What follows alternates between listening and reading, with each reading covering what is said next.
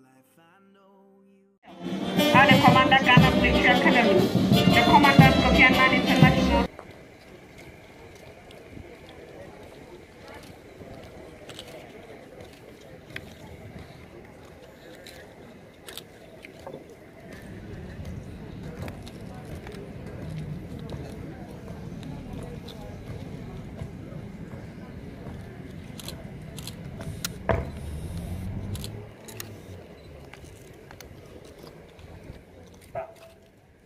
Expecting woman.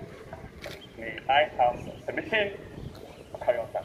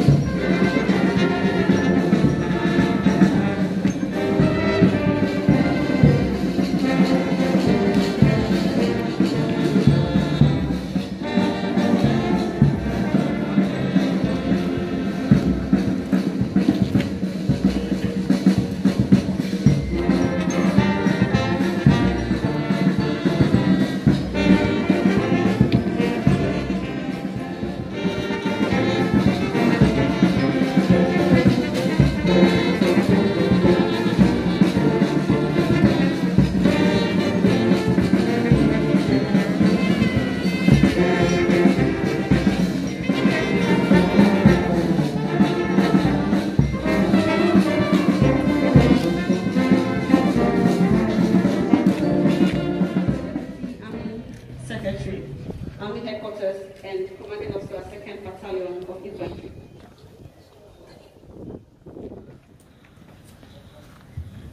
Pardon me, we have a presentation to the spouse of Akwa'S to receive her gifts. It reads, you were commissioned into the Ghana to the 1st Battalion of Infantry and Company Commander, 2nd Battalion.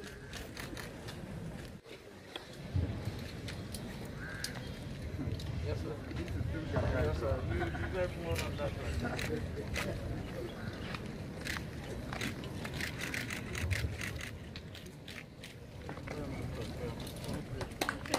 Massage chair, which is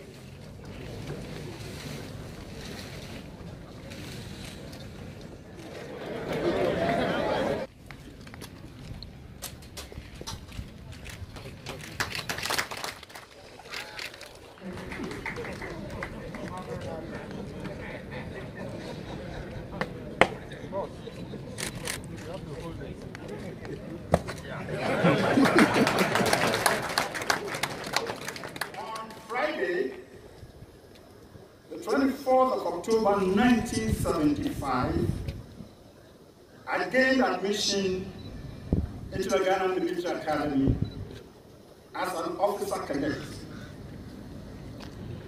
On Friday, 24th of March 1977, I was commissioned as a 2nd lieutenant into the Infantry Corps. Today, another Friday, the 5th of February 2021, I formally retired from the Ghana Armed Forces and from service with the Academy. That makes it a total recognizable service of 46 years and 14 days. 44 years, 7 months, and 29 days are officer service. Arguably, the longest serving officer in the history of the Ghana Armed Forces. I'm happy to observe that the relationship between the Ghana Armed Forces and our other colleagues have improved tremendously, and I urge all personnel to continue to maintain mutual respect and cooperation among themselves.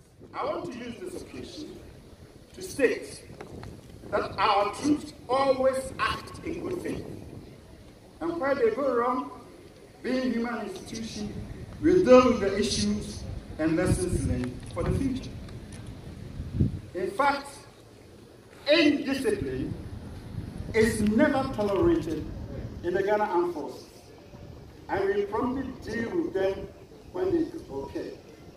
But to borrow the common expression, we do not have to always throw the baby away with the bathwater. Let me stress that by its nature, militaries are traditional and a bit conservative in outlook. And some things do not change, especially those in that impinge on the operational imperative, esprit de corps, and unit cohesion. The military exists for the ultimate purpose of defending the nation and managing any lethal force. We need them. We need the military always. And it was Sir Winston Churchill of Blessed Memory who once famously said, and I quote, "Every country has an army." Or in place of army, you can put a military force. But every country has an army. Either its own army, to be relevant, the military must remain grounded in professionalism and the military ethos of duty, of integrity, discipline, and honor. These attributes are essential in both peace and conflict. The best form of welfare for troops is tough, realistic training to forge individuals and units into cohesive, disciplined whole who are capable to punch above their weight in combat. And here I mean victory at all times, because there's no time. My heart is too full of gratitude to which no tongue can give adequate expression.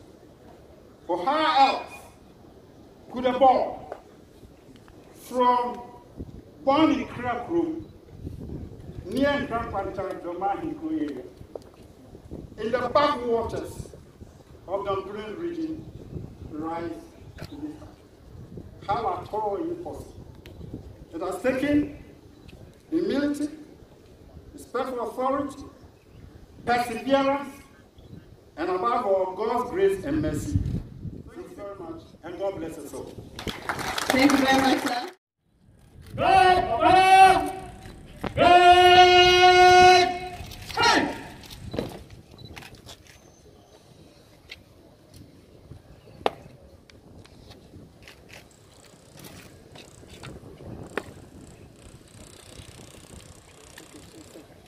The forces are declared.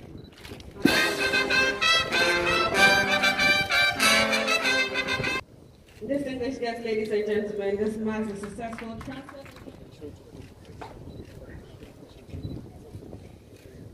A round of applause, please.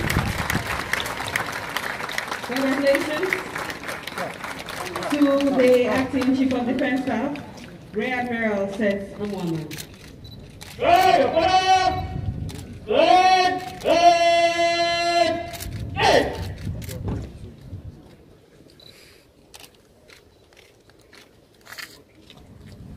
Thank you very much, sir, for doing that.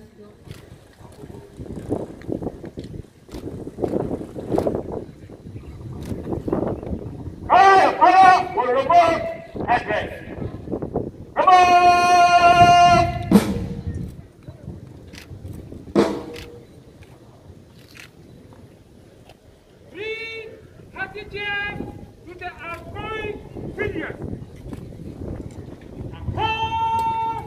Ahoya! Ahoya! Ghana Armed Forces. Excellence! Ghana Armed Forces. Professionalism! Ghana Armed Forces. We dare to win! Ahua! Guard of honor will replace address. Play!